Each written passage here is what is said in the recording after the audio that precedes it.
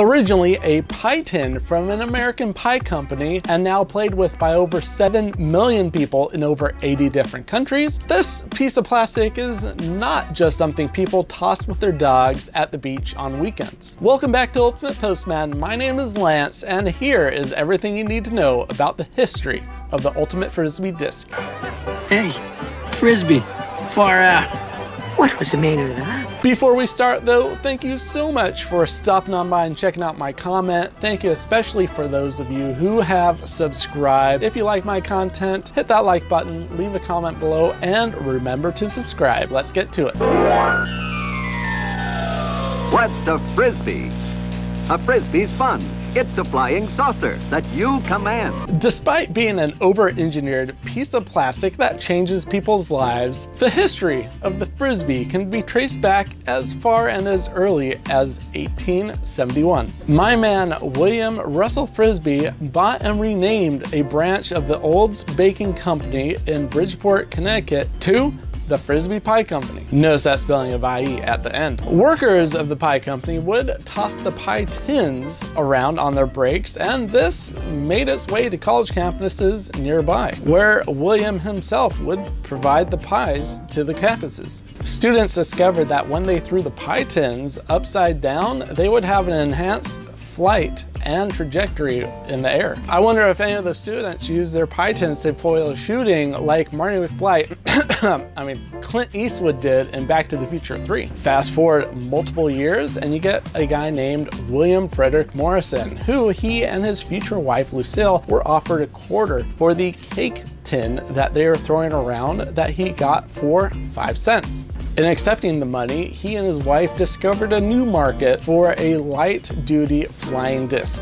I mean, if you were offered 5 times what you paid for something that wasn't really considered a toy at the time, you would have discovered a new market too. So Walter and his wife started selling flying discs until World War II, where he had to go off and serve in the Army Air Corps. Thank you for your service. After World War II, Williams redesigned the disc to make it more stable in the air and called it the Whirlaway. This, of course, was named after the thoroughbred racing horse, the Whirlaway. I wonder if it being more stable in the air had anything to do with the horse being stored in a stable. And in 1948, after many improvements, he and his business partner Warren Frascione introduced to the world the flying disc. The public was enthusiastic about this flying disc that you could buy for free, but you had to pay $1 for the invisible wire. Sadly, in 1950, the partnership ended, but this didn't stop Morrison from trying to redesign and perfect the disc. And by 1955, we had the archetype for all modern discs called the Pluto Platter. And shortly after the development of the Pluto Platter, it was sold to a company by the name of Wham-O.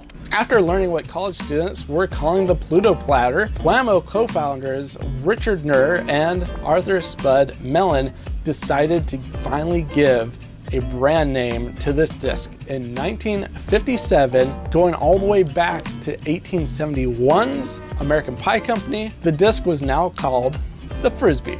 Frisbees are sold everywhere under $1.05. Wow! But the story doesn't end here. Wham-O hired Ed Hedrick, and he had different plans for the Frisbee. Instead of this just being another toy that people buy and give their kids, Hedrick decided to market it as a sport. Frisbee's the game I keep away. You can even run for a pass. Frisbee football. Get mom and dad into the game. Frisbee is wonderful family fun. Terrific backhand. Great catch by Hodges. Michigan needs just 1 point per game. This is it. Michigan wins. To play Guts takes a pro. And this greatly increased sales and ultimately led to a professional version of the disc. The professional Frisbee, only from Wham-O. Super throws, super catches by champions, super flights by another winner. The new Super Pro Frisbee from Wham-O. And speaking about Professional Ultimate is back for the summer of 2022.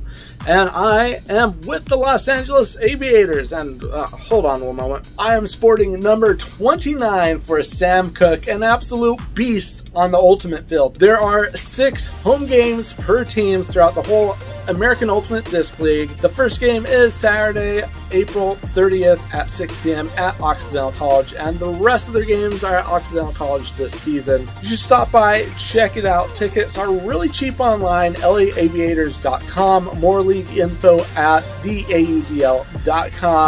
See you guys at a game this season. It'll be fun. Back to the history of the Ultimate Frisbee disc. The Frisbee is again redesigned with a reworked mold, more mass, raised ridges, thicker rim, and this was all to give it better control and better flight stability.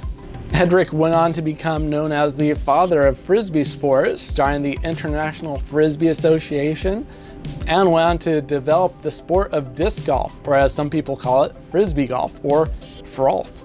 He was such the father of Frisbee and disc sports that when he died and passed away, he was cremated and his ashes were actually pressed into molds of discs, and those discs were given to his family and close friends. Now, who here started playing Ultimate and used Whammo as their disc? That was me. Back when I first started, I was using a Whammo. Well, step aside Whammo because there's a new competitor in town. In 1981, Discraft released the Ultrastar disc, and in 1991, the Ultrastar became the standard of all competitive Ultimate play around the world. And it's held that position ever since. Compared to the Whammo Frisbee, the Discraft Ultrastar has a slightly wider body, slimmer profile, and better ridges, all to give players and throwers better consistency and more stability in the air.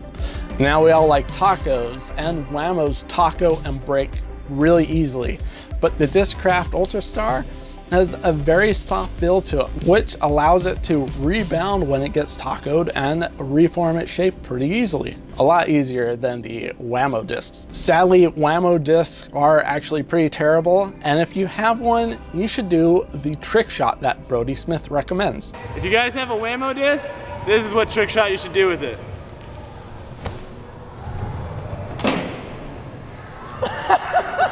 Bye-bye!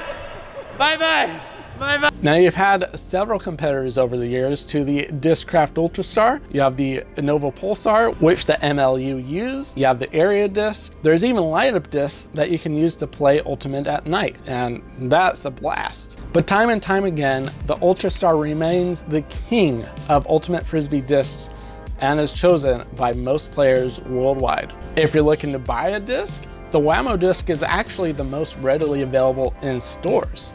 And although no Ultimate players like using the Whammo Frisbee, players will consistently refer to any Ultimate disc as a Frisbee. But the Frisbee is actually a trademark held by Whammo, and now Mattel actually owns the Whammo brand. And remember, if it doesn't say Whammo, it isn't a Frisbee. Now, we all need to put the Whammo Frisbee in a special place in our hearts, because without it, we wouldn't have the modern versions of Ultimate, Disc Golf, Can Jam, or Gultimate, or any other disc-related sports as we know it today.